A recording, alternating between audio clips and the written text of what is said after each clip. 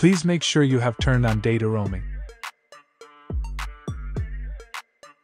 If your eSIM's APN is manually set, you will need to set the Hotspot APN manually as well. Consider Data eSIM as an example APN. Before you use tethering with your eSIM, you need to manually update and save a new personal Hotspot APN and turn data roaming on. Follow these steps to set a personal Hotspot APN setting for your iOS device. Go to Settings on your device. Go to Cellular Mobile Data. Go to your eSIM data plan. Tap on Mobile Data Network. In the Personal Hotspot APN field, the APN is written in the eSIM installation details. Leave the username and password fields empty. You may proceed to turn on your device hotspot.